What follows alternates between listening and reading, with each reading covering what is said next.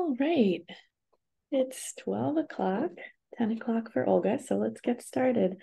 Hello, good morning. My name is Kelly McKay, and I am manager of learning, museum learning at the Museum of Russian Art.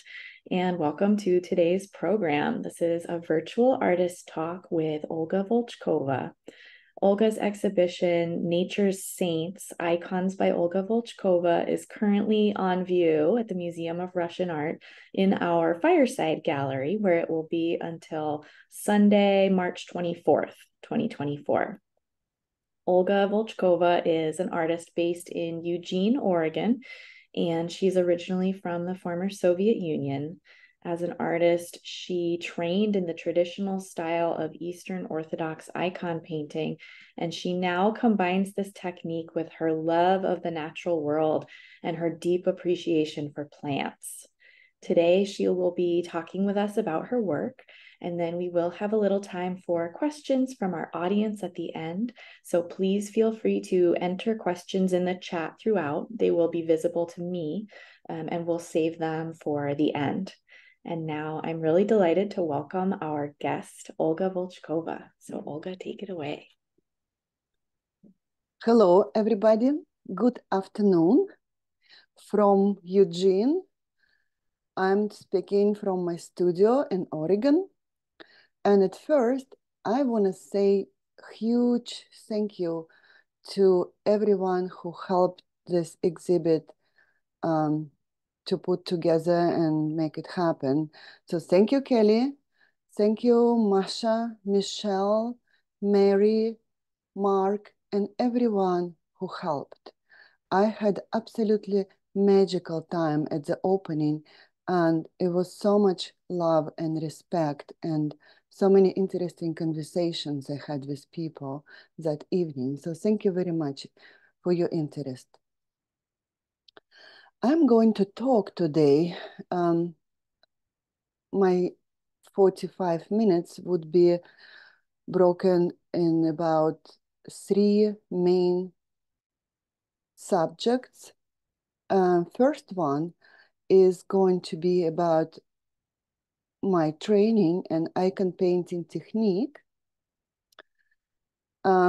Second segment is going to be about my inspiration from Russia and my Russian village and nature in Russia. And the last one is going to be about plants and nature in Oregon and how it inspires me and how it transforms into my paintings. First, I want to show you, first image, I want to show you the picture of my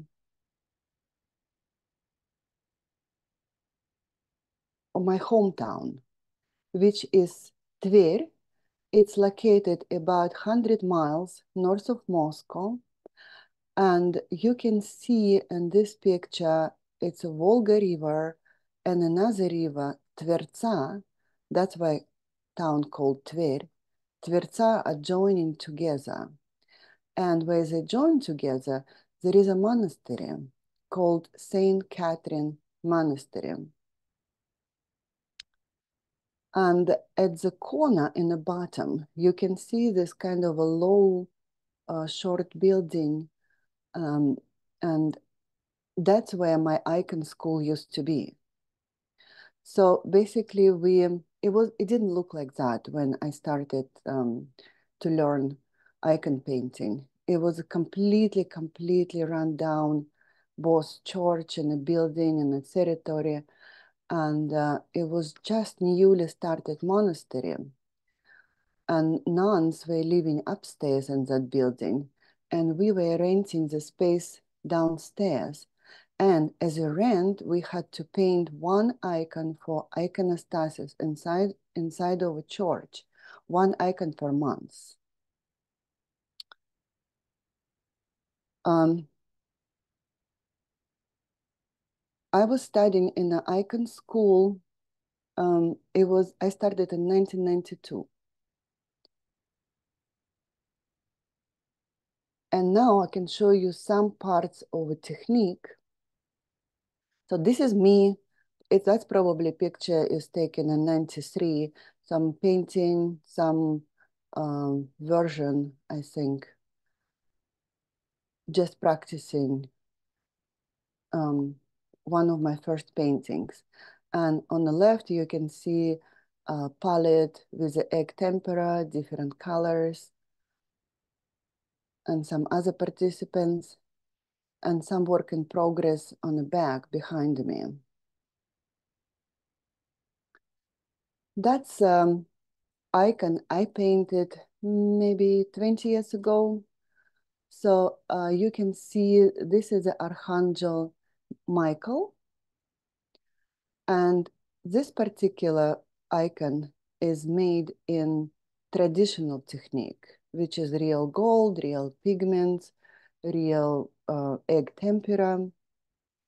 And the way you can identify Michael is by his red horse. And his horse has wings. Like, for example, Saint George, he is always on a white horse. That's how you can see the difference between Michael and George, by the color of the horse. So Saint Michael, he is like a chief of the God's army. So he is in charge of all angels and all supernatural beings that God sent to earth to watch humans. Icons are made on wood-based boards. Usually it's like a thin pieces of wood that glued together and hold by these horizontal pieces that are installed inside of this board so they can hold all boards, all pieces together.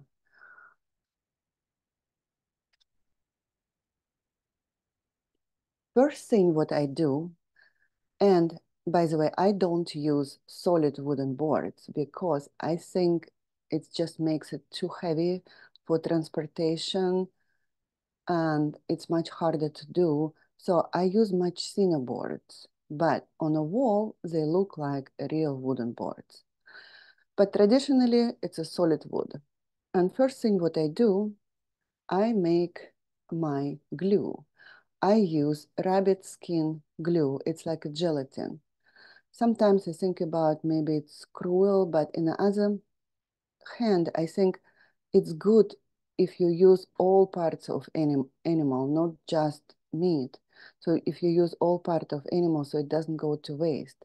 So this kind of material, it's right on the skin of the rabbit. Usually it gets wasted, but it could be transformed into glue. To make 10% glue, I would take 10 parts of water and 1 part of glue. And I let it sit for about few hours. And then I use double boiler and cook it till it gets completely hot and even and dispersed, kind of becomes transparent. Second, to make gesso, which I also make myself. And I will explain you a little bit later why. To make gesso, I take 80% glue, so I add a little bit of water. And I use calcium carbonate, which we know as a chalk, or it's called also whitening. So I use about 1.5 parts of whitening and 1 part of glue. And it's basically like you make gypsum mold. So you disperse, put your whitening inside of hot glue, mix it very well, and let it cool. And I also use a little bit of garlic juice. All you need is a couple drops because it's a natural material, so you don't want bacteria to live inside of the gesso. So, and I use a little bit honey, and honey makes it plasticity of the gesso to increase. This way, it's so you have to think about this gesso as a living kind of being because if it gets too wet, it absorbs moisture and make it more flexible, or if it gets dry. So helps it helps board and painting layer not to crack. And also it connects board and painting layer very, very well. So next step, I have my hot gesso, very warm. I use, first I glue with a hot glue, like something like a cheesecloth to my board. And then I apply layers and layers of gesso, sometimes by brush, sometimes by palette knife. Depends on the size of the painting. And that's why I'm going to tell you why I use this particular gesso and not a gesso you can buy in a store. So whatever, because I tried all kind of products and all of them are very plasticky.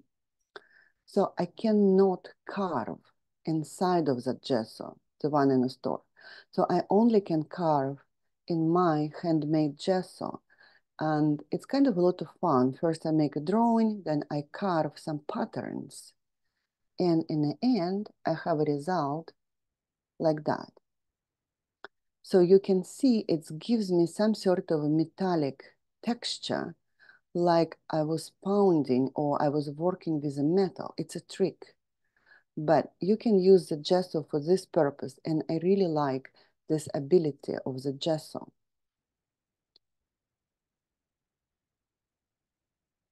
Next step would be like you have your gesso, you have your board prepared. It's all sanded, it's very, very smooth. So you start to work with the pigments. It's in traditional icon painting. So you'll take minerals and you grind them to the dust. And after that, when you have that very, very well dispersed pigment, you mix it with egg tempera, which is made from a yellow part of the egg and water and a tiny bit of vinegar. So it's with the vinegar, it's lasts longer. It has to be certain consistency, not too thin, not too thick. So it all comes with the practice to you, how to make a right consistency of paint. I'm going to show you this segment in a very simple example, just with a face. So this sequence is coming from classes that I'm teaching sometimes on icon painting. So first you start with a simple drawing. Like you can see just outlines of the face. And I'm going to show you very, very quickly how it's all done, all layers. And then I will go back and I will talk about each step. Here you go. You should watch it now.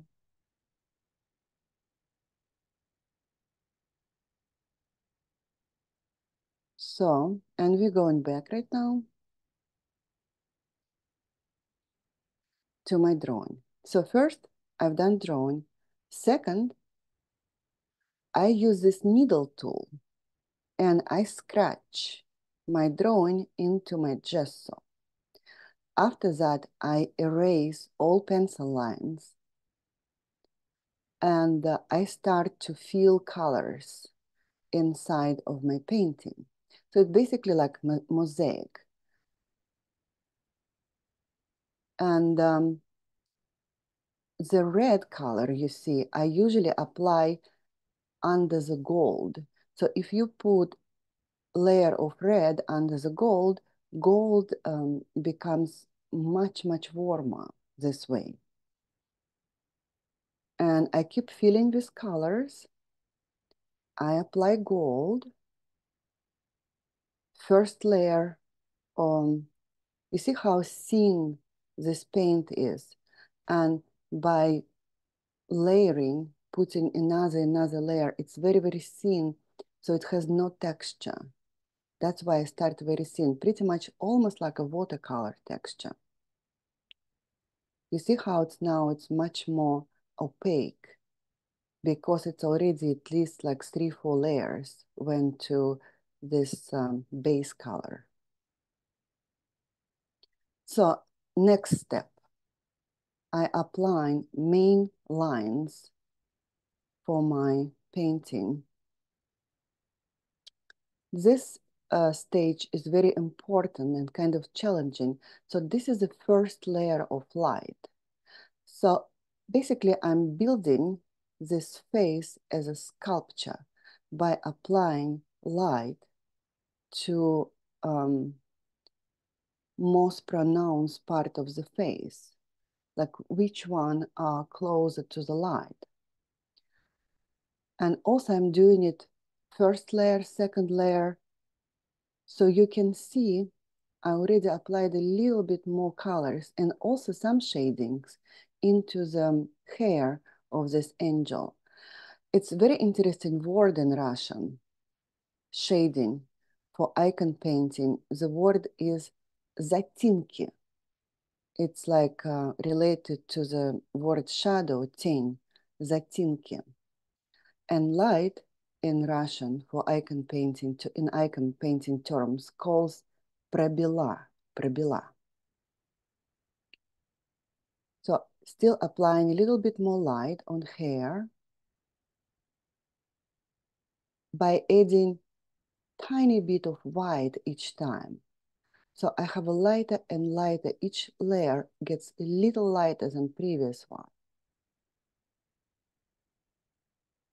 I have most of my volumes already done, so I'm applying a little bit skin color, a little red, a little rouge on his cheeks and lips, and a little bit of white around his eyes. And the last step, I finish with the bright lines and borders. That makes it complete. Next example I will show you also related to icon painting technique. You also start with a drawing. And that's from my class, I call it elements of icon paintings. So this is about landscapes, and I will show you how mountains and water is done in icon painting. First, you draw simple drawing. You fill in with colors. You start to work with shading with the tinky. Then you apply prebila, white. Same I'm applying over here for the water. And here you go.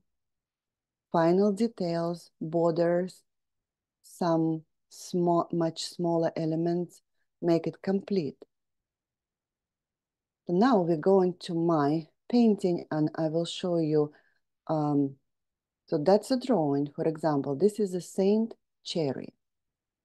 So simple drawing with outlines, filled with color. And then I work inside of each color. So in the end, you will see the result like that.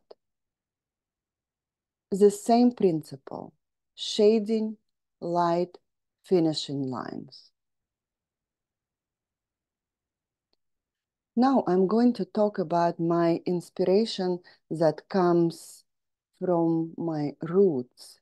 So this is a village where I grew up with my grandmother. I spent a lot of time over there because it was very close to town. And the best thing living in town is to escape to the countryside. So every weekend or school breaks, I would spend with my grandmother. And then this is one of the houses in the village, not mine, but this is a house number 12 and my house is number 32. That's also one of the houses in the village. I'm just showing you these very pretty examples. Even some of them are looking old, but if you do you see how many flowers people are growing? Because summers are short and most of the year it's dark and with a lot of snow. So people really try to use the summer times to grow as much beauty as they can. This is my hometown. This is my home. This house was built by my grandfather. I think it was like 58 or something like that, because it was another house in the same place. And this village, from my research, is coming from very, very long time ago. I even found some written evidence about this village called Sapkova. It's about 10 miles from Tver. Um, the evidence I found from 17th century.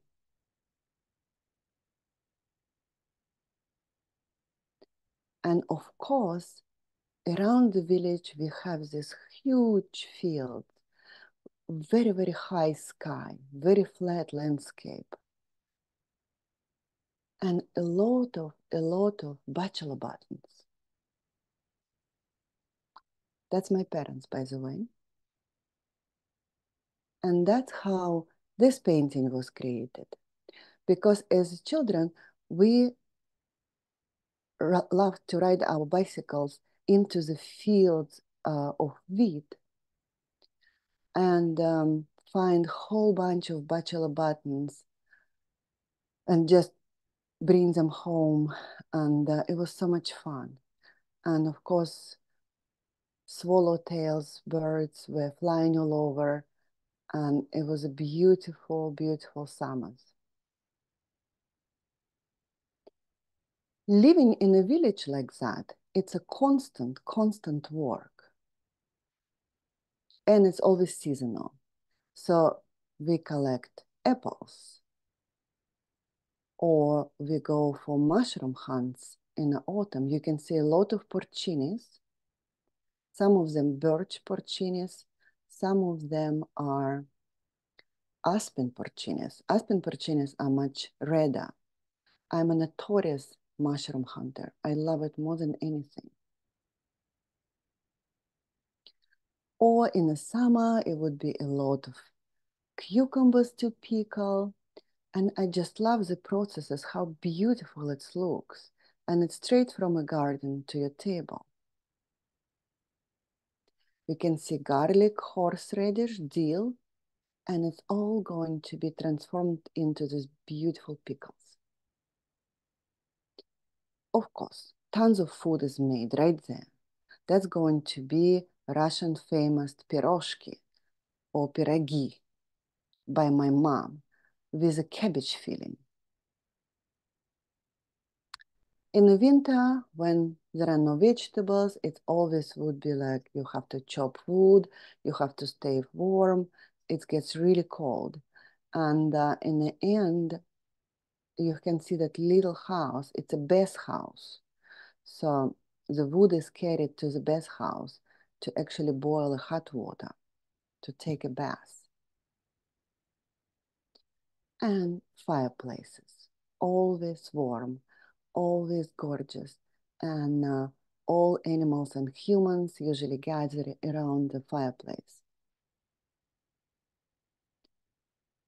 Huge tables. You work, of course, very hard, but it's fun to gather with relatives and friends and have parties. And Russian parties are always equal to tons of food.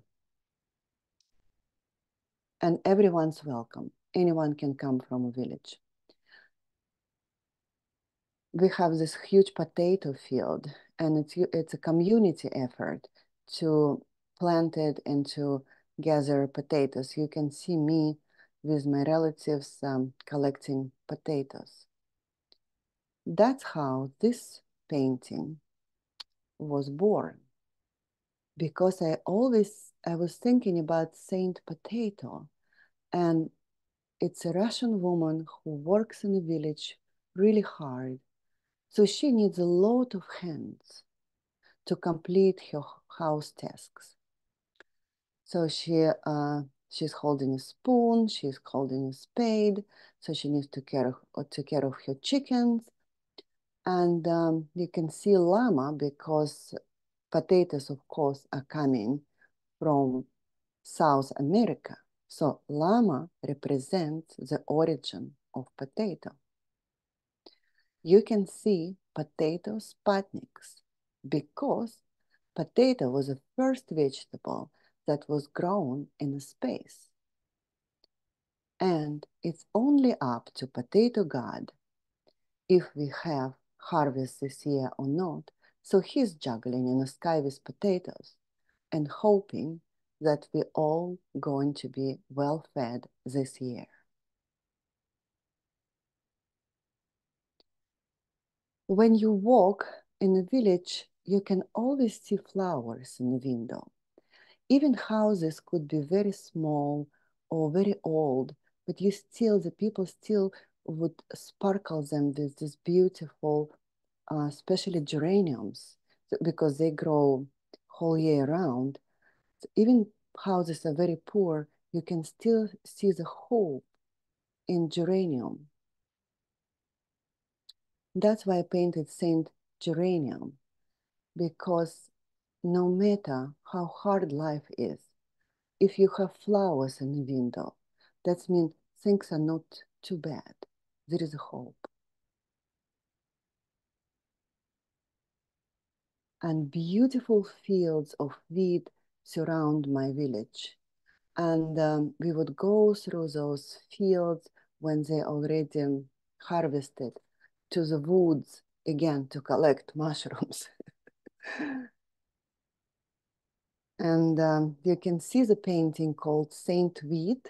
You can see this one at the gallery, at the museum. I always think about wheat as they're like all these plants uniformed. So they look like strong soldiers. All they need would be just boots to do their job. So they're like strong farmer boys all together, and it's endless amount of them. And of course, bread shines upon them. The biggest part of my Russian village life would be spending time in next to the river. So river is basically 100 meters from my house. So in the summer, it gets really warm. You can swim, or you can just walk by and see all kind of creatures. And I have my special meditation spot. It's usually covered with water lilies and a cattail. That's how this painting was created. They're always together. So they are the couple, cattails and water lilies, always together.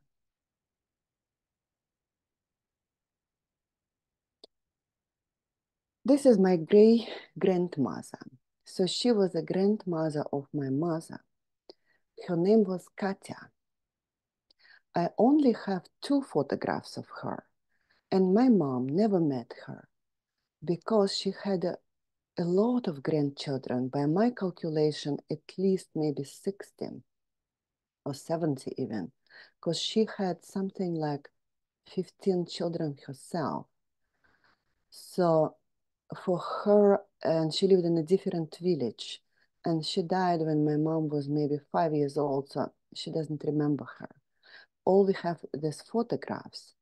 What I've noticed by looking at only these 2 photographs, when she was younger and when she was older, the pattern of her dress was always the same. So, and she kind of looked the same when she was younger and when she was older. She's not actually that old in this picture because you can see her youngest daughter. That's not her granddaughter, it's her daughter. So she must be around 60 years old on this picture. But obviously very, very hardworking woman. So she became an inspiration for my Saint P painting that you also can see at the TMORA museum right now.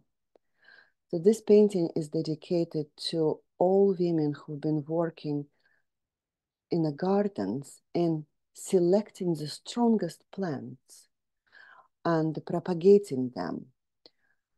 I was also thinking, by looking at the pictures, I kind of look like my great-grandmother Katya. And I looked at the pictures of her children, and they didn't look like her. They mostly looked like her husband, Ivan. His name was Ivan. So all these women, they would notice. So if they would cross white and purple peas, first generation, it would be only purple peas. So because purple would be a dominant gene. And only skip one generation, the white one would strike, but only in a 25%. So the white gene is recessive. That's why I look like my great-grandmother, because I am in that small 25% who look like her. That's why some animals are black, some chickens are white, and Saint P was the beginning of genetic research that went so far right now, so we can find relatives just by taking a test, DNA test, but it's all started with a P. And it's all about genetic. And you can see me in a window, kind of resembling my grandma. And in a village, you can meet a lot of different creatures like this one of my favorite butterflies called peacock butterfly. And it only breeds on nettles. Without nettles, this butterfly would not exist. Now you can see Saint Nettles, and the plant has so many purposes and it has so many values. A lot of, it could be a fabric made of nettles, tea, food, medicine, or dye also made of nettles, and all they need is water. Also, they're very good for animals because the plant itself has a lot of protein. And when I grew up, we didn't have any like conditioner, so we would make a nettle water, and we would wash hair with a nettle water, and your hair becomes very, very soft. And this is the last picture from my village inspiration. I wanted to finish this chapter with. That's old church near my village, and nature is taking it over. I always say, what nature gives, nature takes away. So nature would swallow everything. All whatever we think our beliefs are, whatever we think is has to be built, it will be taken by nature eventually. Next chapter, I'm going to talk to you about my Oregon inspiration. And first, when I moved to Oregon, I was thinking, oh, we don't have this majestic ruins of churches. We don't have this old European architecture. But I started to look around and I was amazed how big and how majestic woods are in Oregon. And seasons are changing, and these giant oaks, especially in the winter when you walk in a fog, so they look like a giant ghosts of the forest.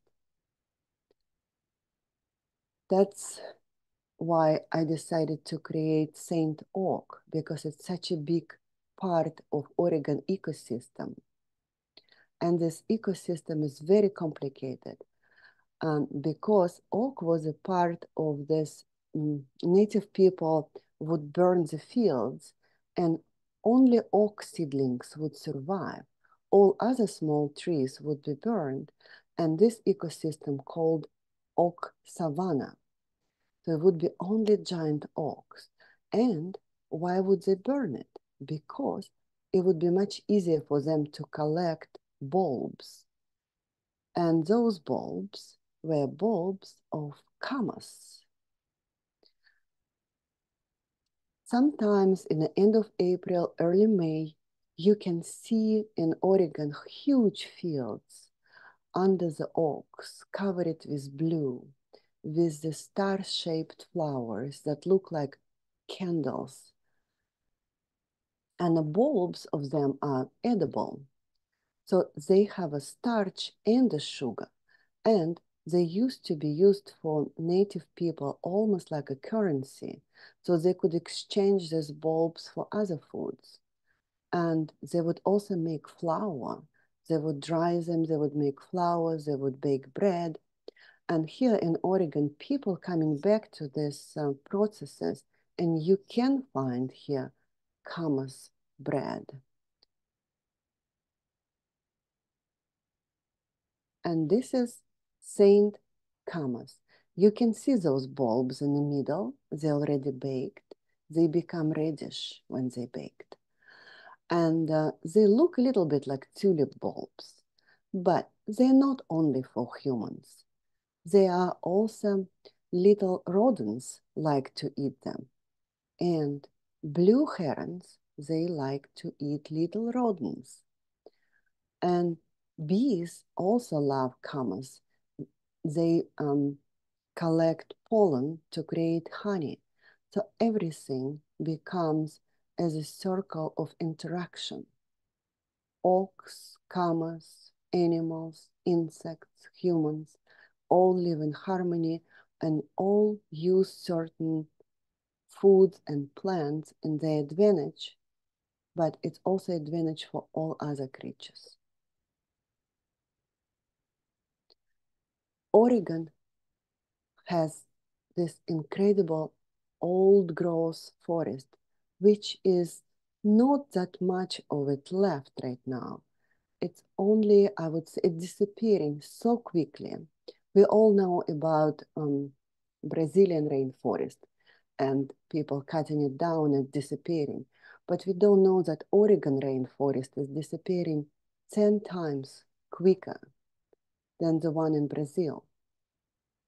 So when I see these giants, I'm just always so impressed. That's about maybe 300 years old Douglas fir.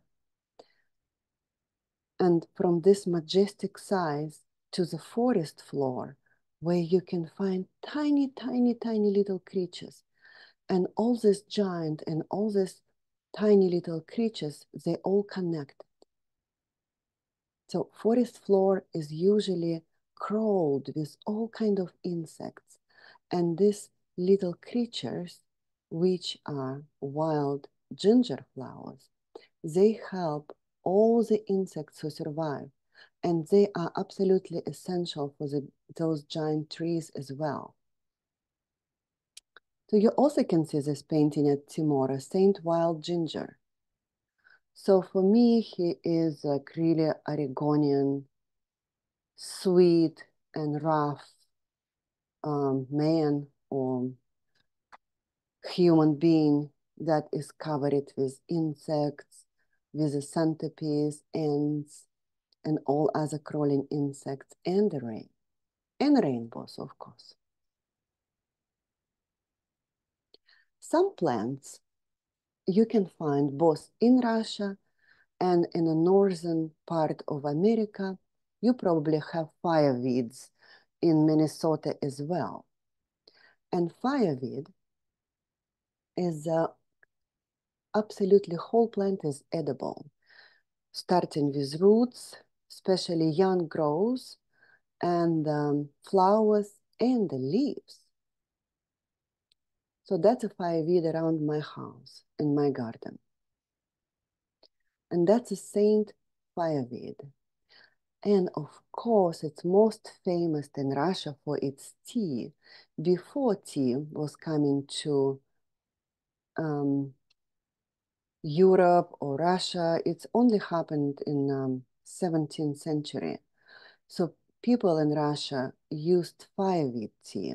So they would ferment it or collect it young and just dry it in ovens, in stoves. And I just want to tell you that TMORA gift shop has a variety of all kind of fireweed teas with um, buckthorn, some fireweed with rose hips, and you can find even more varieties over there. My backyard usually is filled with dandelions and all kind of wild creatures. I never cut them till the end, till they're completely done. And there are all kind of creatures live in my backyard, not only dandelions. I also have squirrels, I have a possum. You can see the squirrel is holding my cup of tea. I always have the same cup for years. That's my favorite one. And people can make wine out of dandelion, and it's called dandelion because of the shape of the leaf. So it reminds like a teeth of the lion. That's why you can see lion. And bees are making honey out of it.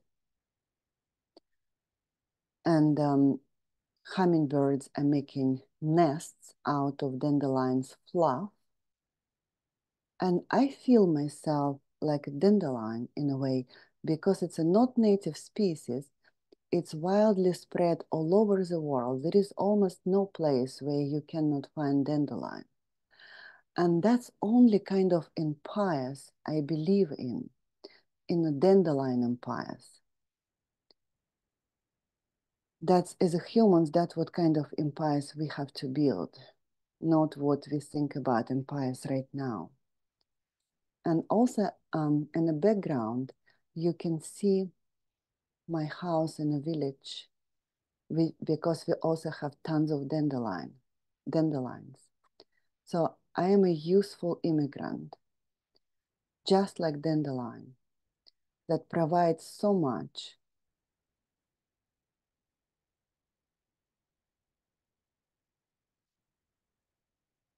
My garden provides a lot of pleasures for me. So we would have a tea parties or gather with friends. I love to bake. I like to make desserts. And of course, I like all kind of bright flowers. I'm just showing you parts of my garden. And it's also a big, big part of my inspiration. What better to do in the morning than have a nice cup of tea with your friend? So this painting, Tea and Lemon, you also can see at the show. And I want you to notice that they are holding these special cups that were widely used in Russia, in the Soviet Union, glass holders with the glasses inside. This way, it's not hard for you to hold your cup of tea or your glass of tea. So these glass holders you can also find at the TMORA gift shops. They are very special and they have a lot of histories because these glasses mostly were used in the trains. So this way also your cup of tea is not sliding when train is shaking. So it's much more stable and much more pleasant and beautiful.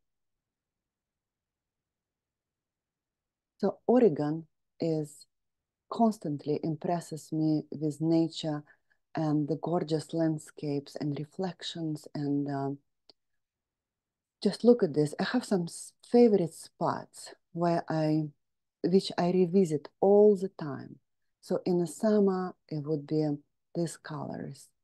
Close in the early spring, it would be completely different mood in the same spot. And you can see those willows with those reflections, they create this kind of a pattern and very nostalgic feeling of this kind of a nostalgic fluffiness in those willows. And that's how Saint Willow was born, because it creates such a habitat and protects so many animals and insects, birds, water plants, animals, because they eat willow bark. They also use it as a shelter, and of course, turtles and salamanders. And willow grouse is also hiding in willow bushes. And also you can see that she's covered with willow catkins, these fluffy flowers in the spring that willows have. Mushrooms in Oregon are a big part of my being as well. You can see morel mushrooms. They are not just for pleasure. They only also, I love to forage them, and you can see nettles and morel mushroom pizza. And all kind of creatures I find during my hikes. Like, for example, this is a flower of salmon berries. And wood frog, tree frog, sorry, tree frog. And that's how Saint Sayusla Spring was created, with all these creatures combined together. You can see flowers, you can see catkins, you can see frog. And this is basically everyone I met at that hike. I just put it together, deer, geese, first dragonflies, caterpillars. So they all went into that painting. And willow catkins. More morels, because they're just so delicate and they have such an incredible pattern. And I also use it, you can see all of these elements and all these creatures I meet, I use this in my paintings. So this is a Saint Berberry, or in a native tongue, it's called kinikinik, kinikinik. So Berberry or Uva ursi, it's edible berry, and it was used by native people. It was a part of a smoking mix, herbal smoking mix. That's what they used it for. But also berry is edible. It's also eaten by bears and humans.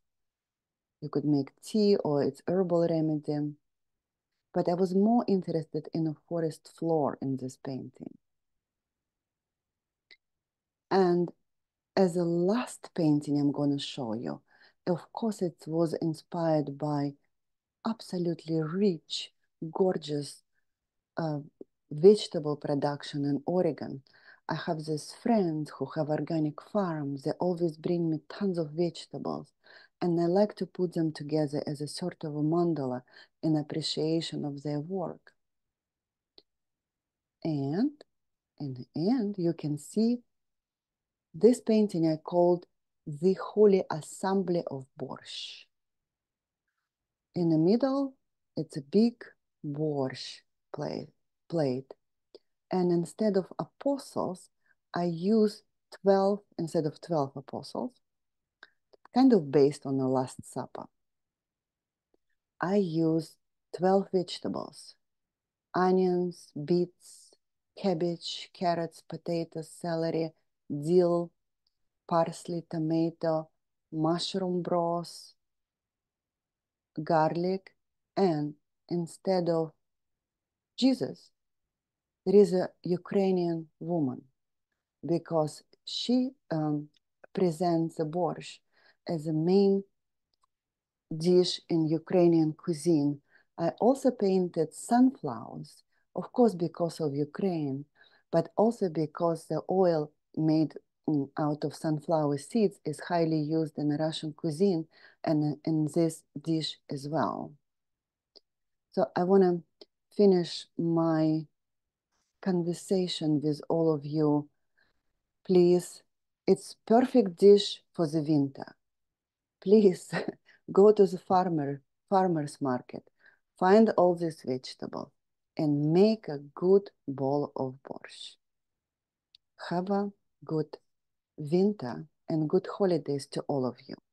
Thank you so much.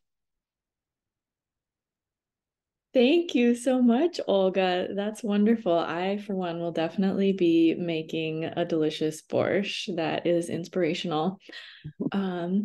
So we will open it up to questions from our audience. And let's see, it looks like we have a question. So you did, our questioner says you beautifully explained your ideas, but how do you compose your icons? How do you go about deciding what that composition looks like? Well, it's always different. Sometimes I really need to be quiet and use just one figure, but sometimes I just go through the icon paintings and I would like Borscht, for example. I looked at this painting of the Last Supper, so it's kind of all apostles sitting around the table, and I would say, oh, it's 12 of them. That's about how many ingredients I need for borscht. So I can totally borrow this idea, but flip it completely in a way. Or, yeah, that's a good question. Or I just, I mean, it all comes from trying. So it has to fit inside of my composition. So I change it. So I move this paint, like I move the figure still to my satisfaction. I don't know if I answered it right, but I never know what's going to happen in the end. But composition, yes, I try to build it like solidly in the beginning. Great, thank you.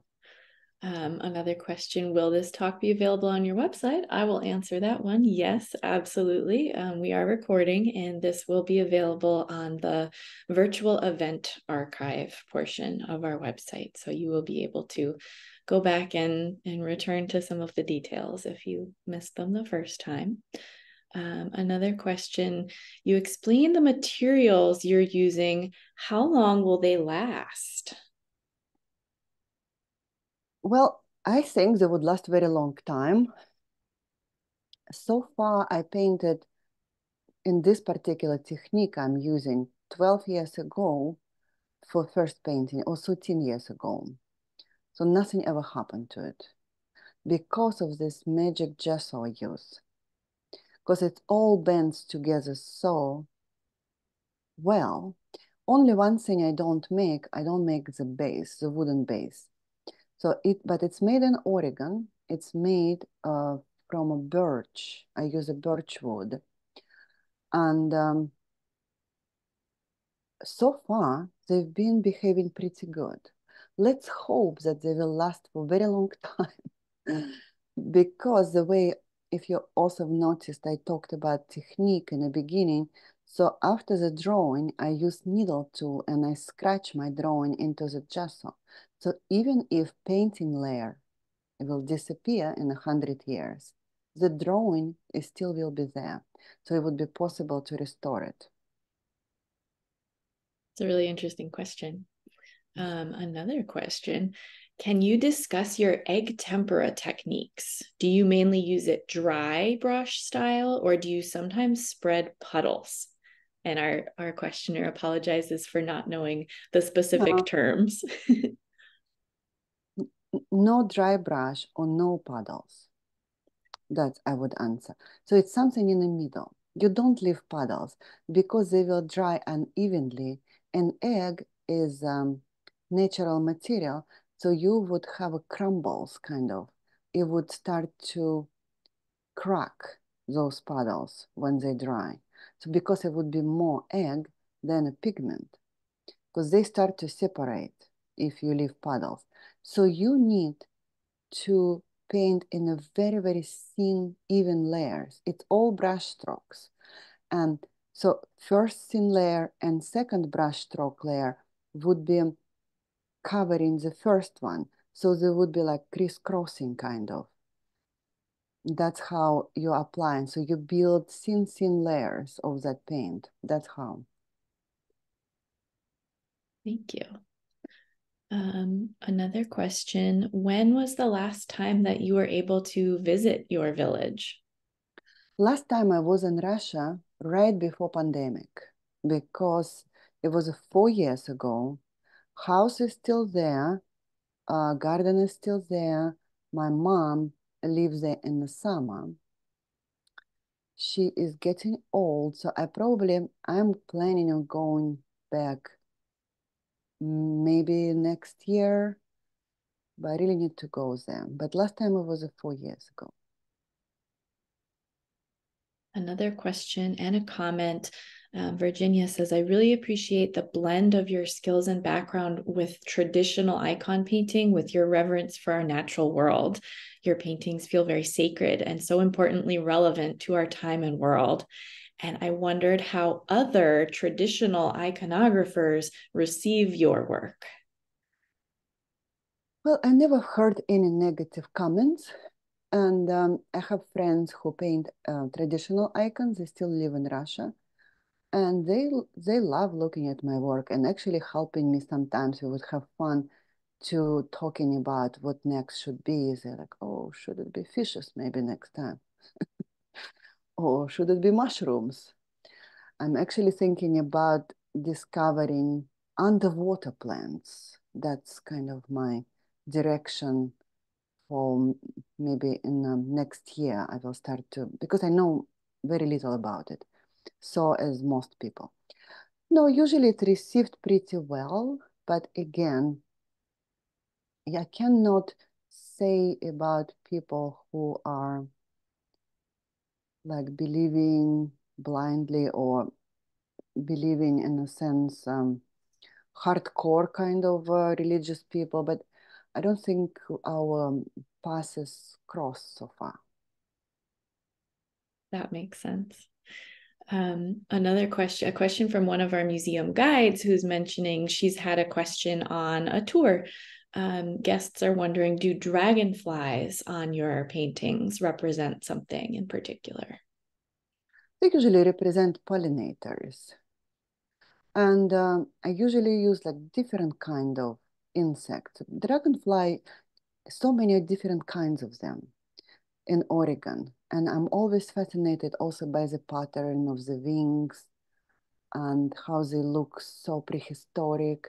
Plus, I have a little pond in my garden and I call myself like a mother of dragonflies, not mother of dragons, mother of dragonflies because they breed in my pond. I've seen them like laying eggs and they're always like circling. So that's where they born. And sometimes when they get out of the pond, their wings, because you know they have this skin, so they have to get out of it. So sometimes this old skin would be stuck in their wings. So I used like little bamboo leaf to separate their wings. That's why I feel like I can call myself as a mother of dragonflies. Thank you. A couple of logistical questions. How long does it take about to do one of your icons? And do you work on one at a time or do you work on several at the same time? Both. Sometimes I work at one. The biggest one I worked was like 3 paintings at once because, but they were all related to each other, those three. I call them three sisters. It's a squash, corn, and beans. In a native cuisine, it's very, very important dish. By the way, in your beautiful restaurant Owamni, the first dish in the menu is the Three Sisters. So I would recommend you to try it. It's a wonderful native stew. but mostly I worked at one painting at the time. The fastest painting would be 3 weeks. And the longest, the biggest one, you can see, for example, chloroplast chlorophyll, that one took me about 5 months. And I think the longest painting I've done so far, it would be 6 months. But if I would have some commission and they want even bigger and I would actually have time and money, I would paint even longer. It's fun to work inside of details. The more details, the longer. Wonderful. Well, thank you so much, Olga, for sharing your time and your knowledge with us today. And thank you to everyone who joined us. We really sincerely hope that you'll come visit us at the Museum of Russian Art to view our current exhibitions. Olga's work is really incredible, and we'd love for you to see it in person if you haven't seen it yet. Also, please consider joining the Museum of Russian Art as a member if you have not already. You can become a member at TMORA.org/join. You can give us a call or come visit us in person to join. And again, thank you so much for being with us today. Thank you to Olga, the mother of dragonflies, and may the rest of your day be joyful. Thank you all. Thank you so much.